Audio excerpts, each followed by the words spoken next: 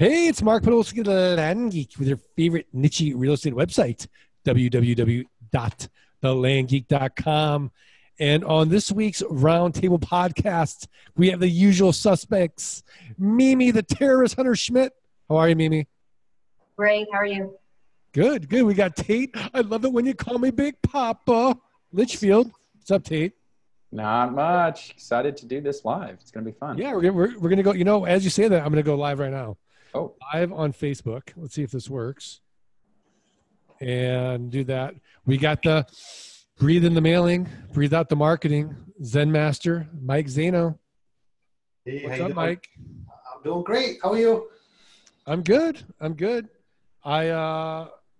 trying to get this right here. Share it in a group. We've got the Go-Giver, Jeannie Morum. Hello. Hi, Jeannie. How are you? Doing fantastic. Excited to go live. We're about to go live here. Hit next. Do that. Oh, hello, technician. Eric Peterson. Hi. How are you? I'm good. Good, good. And last but not least, you know him. You love him. Scott Todd from scotttodd.net, landmodo.com. And most importantly, if you're not automating your Craigslist and your Facebook postings, postingdomination.com/The Land Geek. Today's roundtable is sponsored by Flight School. Learn more about Flight School. Just go to thelandgeek.com/training.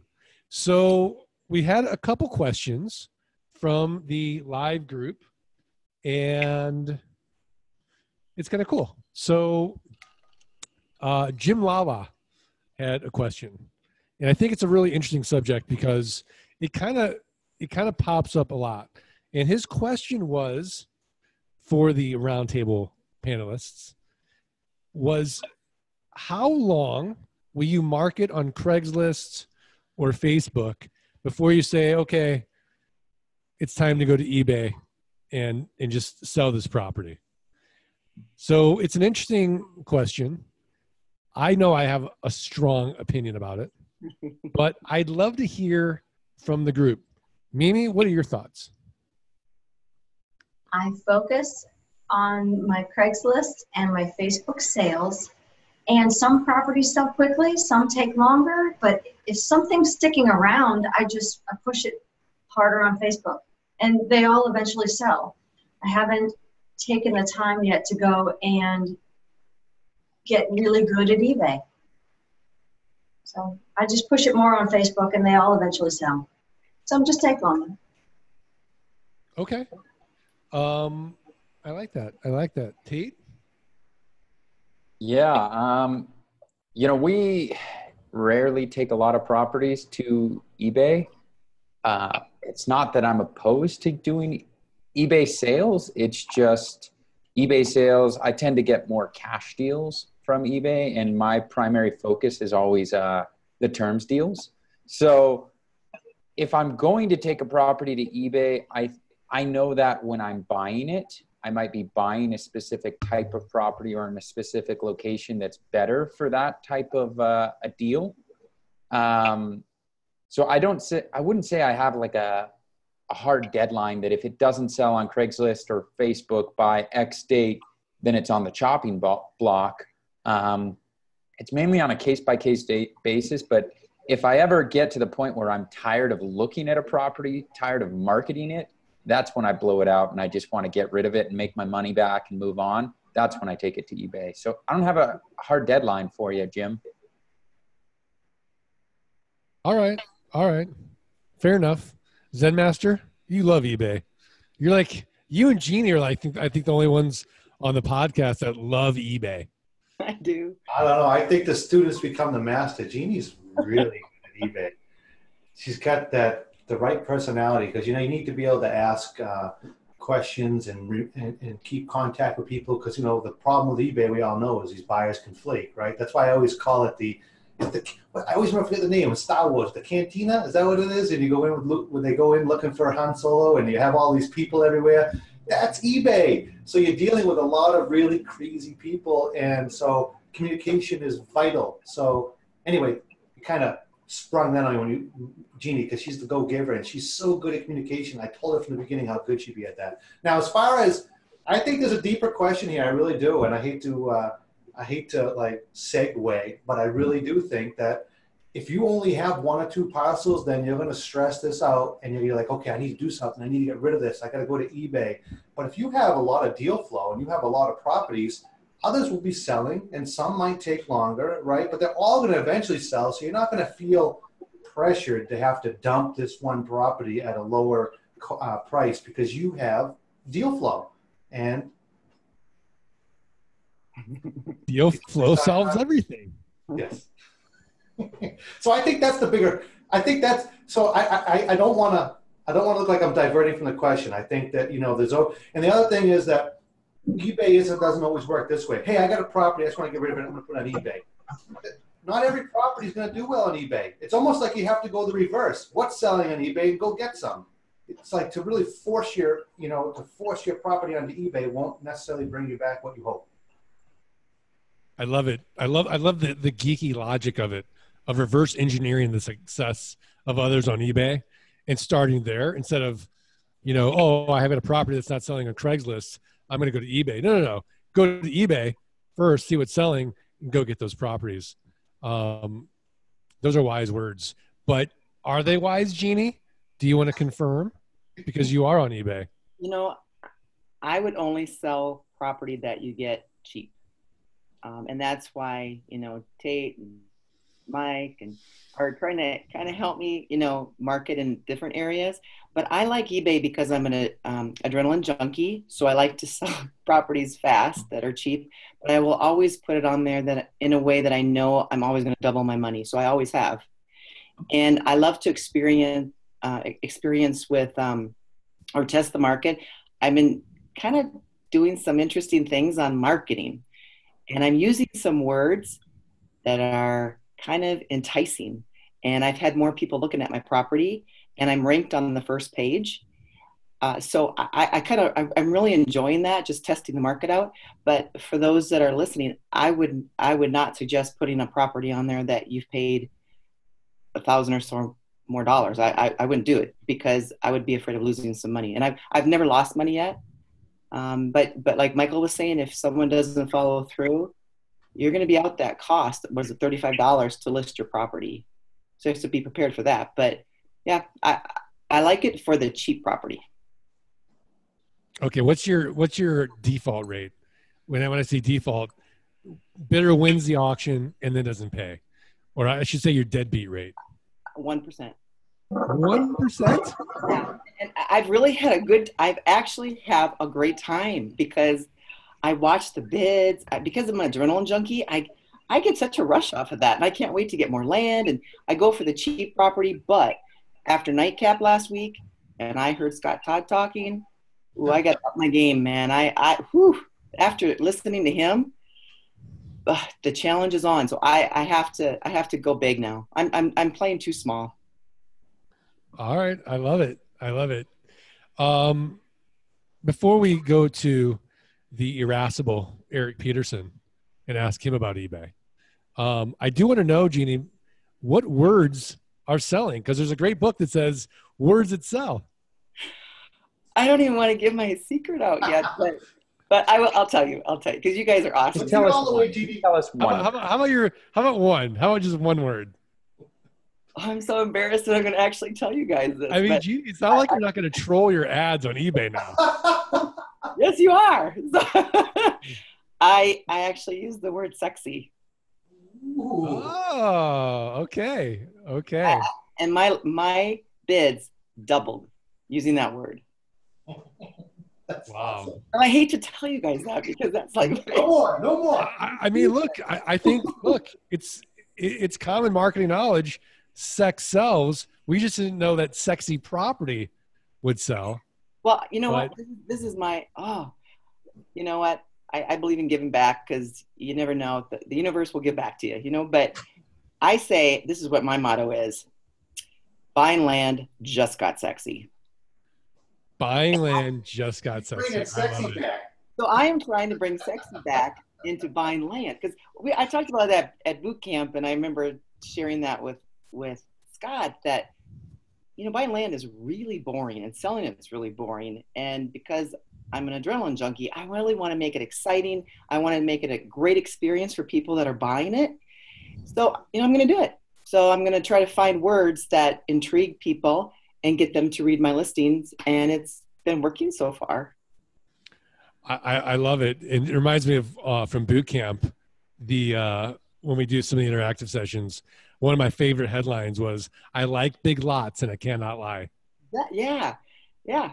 I think Scott was talking about that, in the marketing and using words, play on words, and he got me thinking. And I thought, I really am getting into this marketing piece. So, no, it's great. It's great. Eric Peterson, what's your rule of thumb about eBay? I love what's been said, but I think I kind of am in line with Tate on this one. For stuff I put on eBay, generally I know it when I buy it. It's a property. Generally, it's a really cheap property. A lot of times it's in an area that I don't focus on. So I just kind of buy it with the intention of putting it on eBay. Okay, great. So you kind of do what Mike and Jeannie does. Yeah. Okay, good. Scott, Todd, you want the last word on this?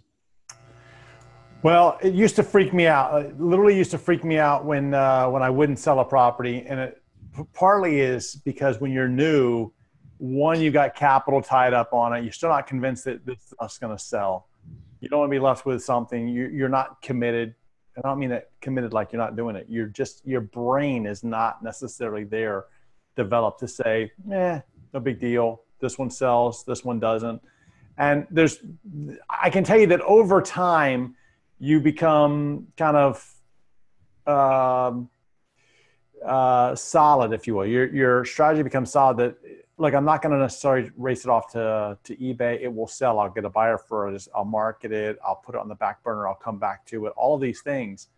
And I think that when you do that, when you get to that point, you're like, it's okay. I'm not going to race off to eBay and change my strategy. So I don't do that anymore. I used to take it like 45 days, 60 days. I take it off to eBay. But like Tate said, I don't really do that anymore.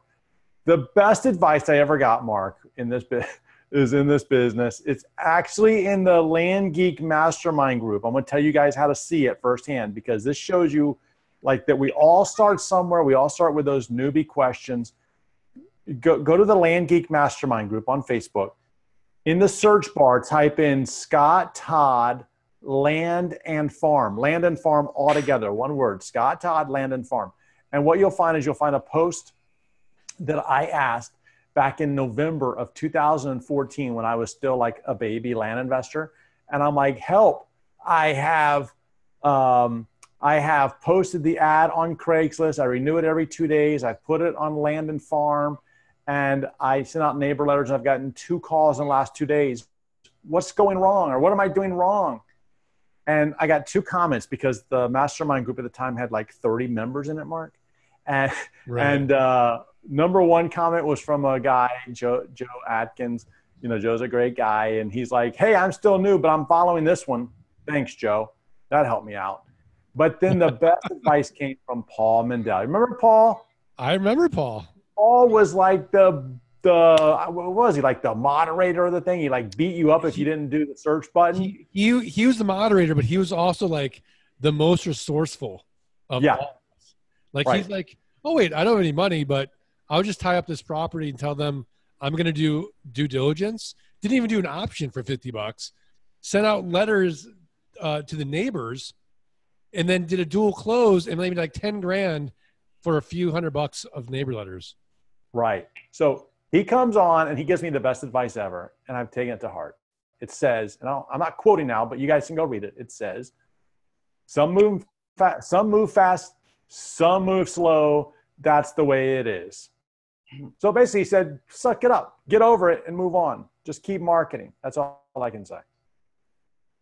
Yeah. I mean, I think also to piggyback on the point is Phil Turtorici. So Phil was having a hard time selling some property. They just weren't moving fast.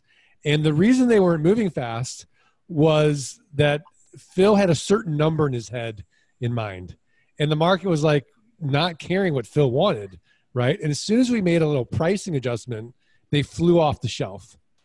And oftentimes you have to go with what the market wants, right? The market doesn't care what you think it's worth. They care what they think it's worth. And you have to make it irresistible. So I think, I used to love eBay. I don't really want to go to eBay anymore, simply because now I kind of feel like, I don't know, sort of emasculated by Mike and Jeannie and their success. Like, why can't I sell on eBay? But now I know the secret. Maybe I will. But typically I just didn't have like the patience because I wanted to sell on terms, and people would win the bid and then they wouldn't make the down, and I'd have to resell it, and I'd have to contact eBay and get money back, and there's a whole thing. It's just like the juice wasn't worth the squeeze for me. That being said, I'm not opposed to going back to it. But what was my point again? To piggyback on? You like eBay sometimes. I like eBay sometimes. I think ultimately, though, you have to market talking to you. Yeah, listen to the market. So if Craigslist and Facebook aren't selling for you, adjust your pricing. Don't necessarily just go to eBay, unless, of course, you want to follow the eBay strategy, which is the tried and true strategy of this is what sells on eBay, go and get that. But don't just start liquidating your properties on eBay because you think they won't sell on these other platforms. And, not to plug Scott Todd, but there is another great selling platform right now called landmodo.com. Go there. Wholesale it out. Or land investors, right? But the bottom line is I've been doing this full time since 2001. I've never been stuck with a piece of property. I've never not been able to sell a piece of property. So, and I don't like to talk about it because it sounds so ridiculous. I've never lost money on a piece of property either. But that just sounds nuts. Maybe you should lose money on one of them, so at least you can say I've lost money on one. It sounds a little ridiculous. I believe it. I'll sell you a piece of property for cost, I guess. Well, yeah. I mean, I'd still make money on the dock fee. Right. Right. That's the problem. Is like Mark. I think that a lot of times people, they get to the point where with the land they think that it's a bad property, or the market's it's something with the market, something with the tire kickers. It's not that. It's the marketing. That's what it comes down to, because the market speaks to the marketing. I mean, you could have the greatest product out there, whatever it is, and if you're not connecting, like maybe it's the iPhone, like maybe you create a phone that's better than the iPhone, but if you don't market it correctly, it could be the greatest phone that nobody ever knows about. So you gotta connect with the buyers in that market, and you gotta figure out what's driving them for this property. And that's what I think is pretty cool, is that every one of these properties is in fact its own story. It's its own piece. Exactly. Well, before we go to the Zen Masters tip of the week, I do want to field Greg's question on the official Land Geek Motivation Wealth Creation group, which, by the way, is a free group. I feel like I'm having a hard time creating urgency with my ads on Craigslist. What are some suggestions to boost responses? Mimi?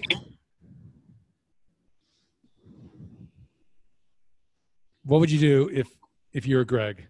He's having a hard time creating urgency with his ads. What are some suggestions to boost responses? I have to think about that, honestly. My VAs post my ads. My VAs come up with all my content. So I have to think about that a little bit.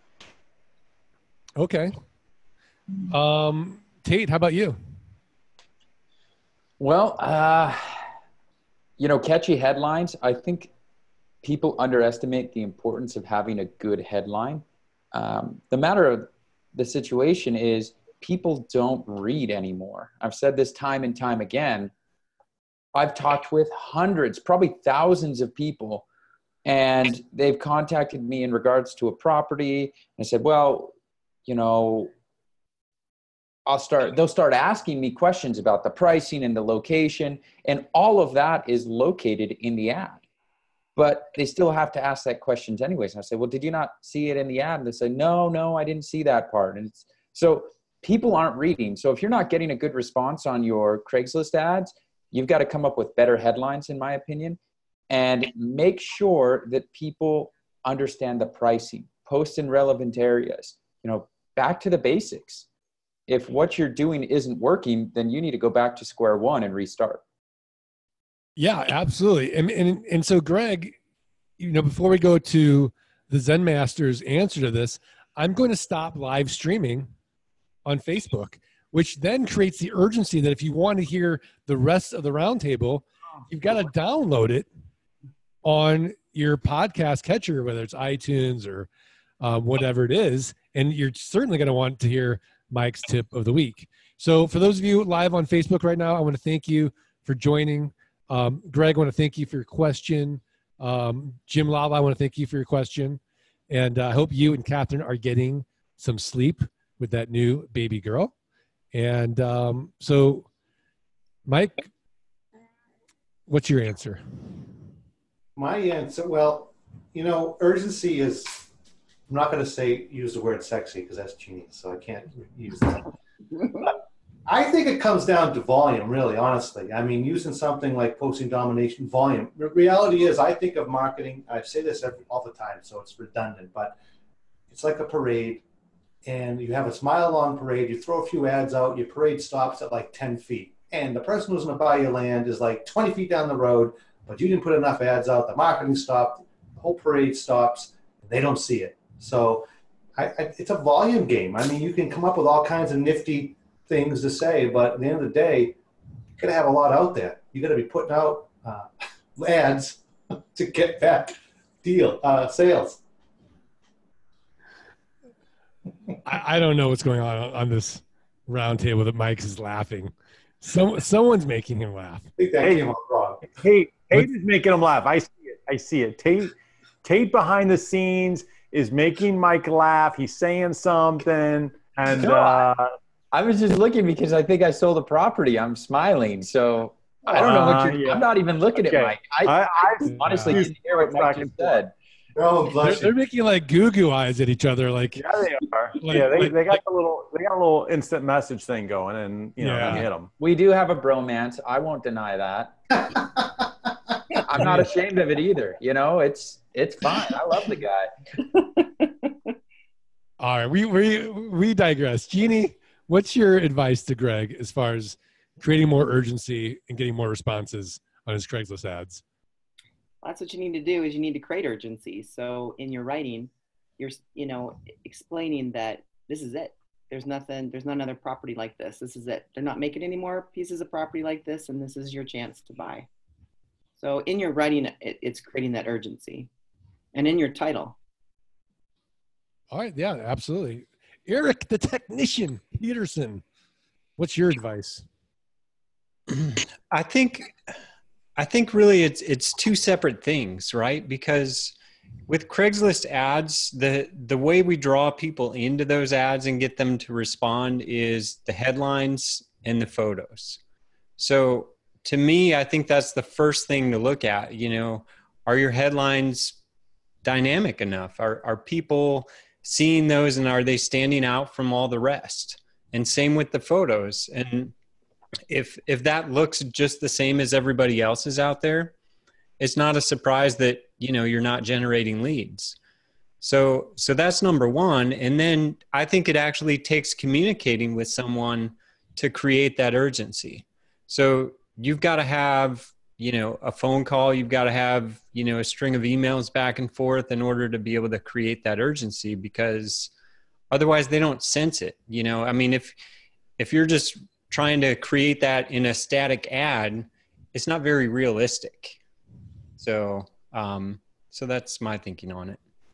I love it. Scott? I think Eric got it. Like, you know, I think that people miss the boat when it comes to advertising. Advertising is not the place to generate the scarcity, right? Like the part about marketing is to generate leads. That's the thing. It's like, you got to generate the leads first. That's the people raising their hands saying, I'm interested. Great. Now we move them out of marketing into sales, and in the sales component, now we're doing the things of creating scarcity. Like, I always talk about marketing, and like, marketing is like dating. So like, you're not in the bar and you're not like, you know, looking around for like a girl that you want to take on a date, and you're not looking around going, hey, there's only one of me. You're not doing that. What are you doing? You're playing it cool. You're trying to get their phone number. You're creating a conversation. When do you create the scarcity? It's not in the bar. It's on a date, right? Like it's after a series of dates, which are phone calls, it's emails, it's texts, it's all of this stuff. And that's when you propose. You don't propose in the bar on your first date, like not even the first date, when you first meet them. That's not when you do this thing. You propose after you've dated a while, communicated. And what happens is either this person truly sees that you are a find, and then they want to marry you, or they're like, this is not the right find for me. And then they're off on their way, and then you move on to somebody else. Right. So marketing and sales has a lot, I think a lot about like dating and getting married, that whole process. Yeah, absolutely. And you know, it's funny because I'm so grateful that when I met my wife, there wasn't Tinder, and she's just going to look at me like swipe left. You know? Like there would have been a second date, basically.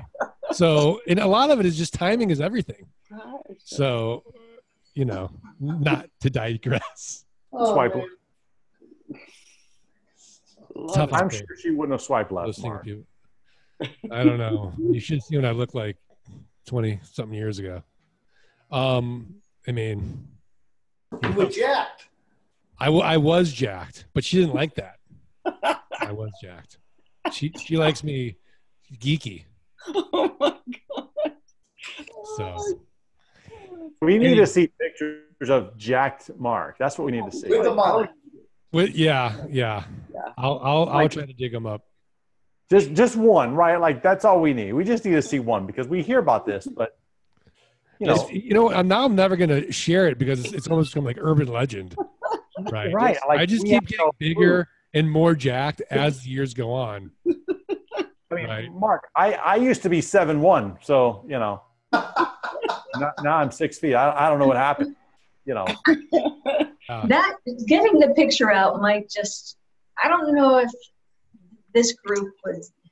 I don't know if that's a winnable situation. Oh, it's winnable, Mimi. It's winnable. It's not winnable, especially with Eric Peterson. Like, do I really want to throw more wood on that fire? Yeah. I think Eric would do, like, you know, like store a copy of it and like put it on T-shirts. He wouldn't do that. No, never. But you know what? I think it's a perfect segue to the Zen Master, Mike Zaino. Your tip of the week: a website, a resource, a book, something actionable for the Art of Passive Income listeners to go right now, improve their businesses, improve their lives. What have you got? So this is really simple, actually. And Scott, I don't have to have Scott Todd shut his camera off for this one. And this is, I guess, a resource. And I don't know how many people on here have seen last week's Nightcap, but Scott Todd definitively dropped the mic like over and over and over again. It was like a mixture between like Grant Cardone and Warren Buffett. Like he was just, if anybody has not seen that Nightcap, now I know we bring a lot of silliness and we talk about land, but he just went off, and it was actually super inspiring and super informative. And if anybody out there has not seen that, you have to go watch that. I mean, that was, I think you would talk for like 45 minutes and it was not repetitive. It was all just boom, boom, boom. And it was just like jaw dropping. People, you have to watch it. Wow. It was really good. Awesome. It was that good. Well, I'm going to go watch it. When the next Nightcap is? Next Nightcap's tomorrow night. This was it Thursday night, Scott? I think it was Thursday night. Last Thursday. It was Wednesday, wasn't it? It Wednesday, rained. yeah, Wednesday. Wednesday. It was just awesome. Honestly, it really was. And all joking aside, it was incredibly inspiring. And I always say it, even though I'm older than him, he's my big brother in land investing. I'm like 3 months older than him. Found it out last boot camp. Hey, Mark, could I add something? Sure. That we're talking about Scott. Well, Scott has challenged me about Facebook, and I have a problem with Facebook. So I took it really seriously because maybe I really do have a problem with Facebook. But I found out I have a problem with my phone. So I am really taking that seriously because I'm really addicted to my phone. Didn't realize it. I'd rather be on my phone than the computer. And so I dug into this a little bit, and I found a book on how to break up with your phone by Catherine Price. I love it. She was actually on Good Morning America the other day about tips on how to break away from your phone because of the distractions. And actually it can cause depression, as we probably already know.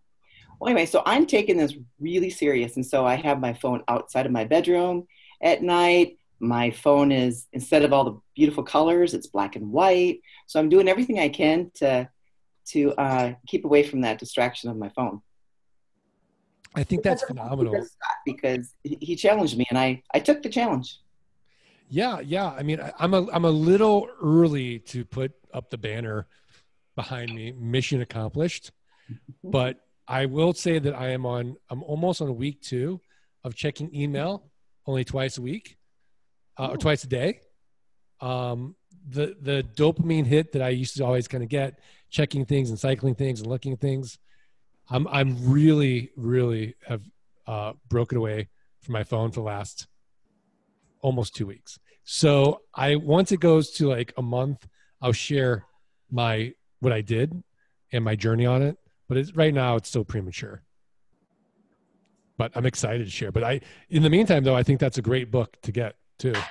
I'm gonna get it. You know what? I actually watched our live streaming last week. And I watched my eye movement, and my eye movement went to my phone. So it was pretty humbling. And I was actually just checking to see if Facebook was live on Facebook while we were going live. And I see that with other people when they're on their phones, like even out to dinner and stuff, the eye movements, people don't realize how they come across to other people and the perception that they give, that they're not paying attention. Oh yeah. I'll be out to lunch with buddy, and he'll have like the Apple Watch, and we'll be talking, and like, we'll get like a notification. Like, is what I'm saying not important? Am I not the E.F. Hutton of this relationship right now? But we all do it. But anyways, I think that's a great tip. So Mike, what was that commercial you had to go on? Oh, look at that. Remember that? It said, "Oh, my dad's a so-and-so," and he says, and the whole place would stop. Was that E.F. Hutton? That was E.F. Hutton, yeah. My dad's old reference that most likely most people who are listening to this podcast are too young to even get. Wow. So your kids say, "My dad's a land investor," and he says, yeah, exactly.